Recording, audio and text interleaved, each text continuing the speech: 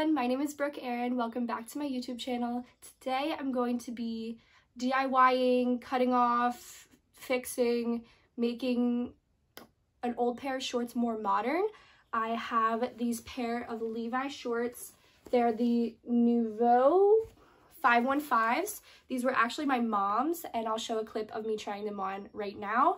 So they're not too high-waisted. I would actually prefer if they were more high-waisted, but I really love the color. The fit is perfect in order for me to cut them off without them being too short.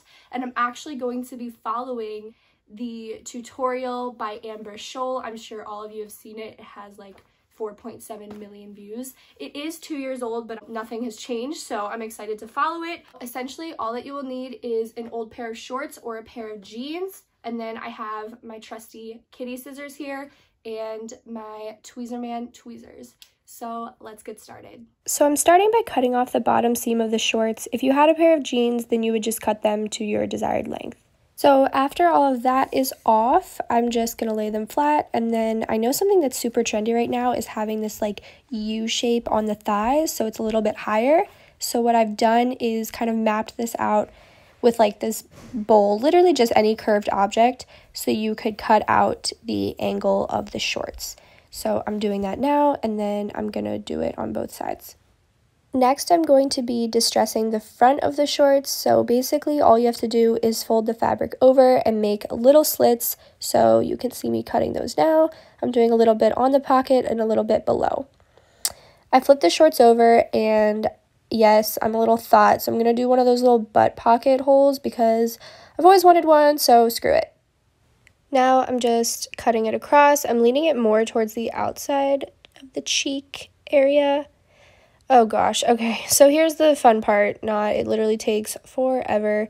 All you're going to do is take your tweezers and literally go crazy. You're plucking at both the blue and the white strands.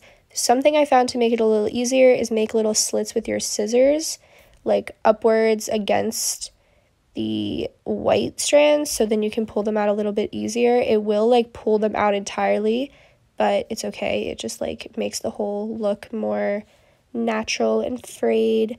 And then something I noticed is that on the inside, these little white ones, if you pulled them, like not ripped them out, if you like pulled them gently, you can see that this is what creates the like look of all the frays in between that aren't breaking. I don't know if I'm explaining this correctly, but you know what I'm talking about. Okay, so you can see how like the pieces are still connected on both sides. That's what I'm talking about.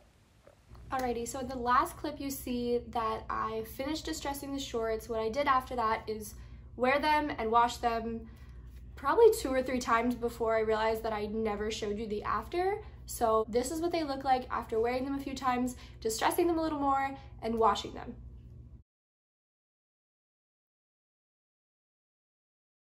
So that was me DIY distressing my old Levi shorts. If you have any comments, tips, or tricks, please leave them down below.